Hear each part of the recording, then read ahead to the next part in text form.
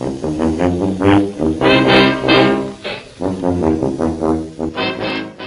Duke in this play is the 8th largest character in Shakespeare's canon, so the first part of my special preparation was memorizing all the lines.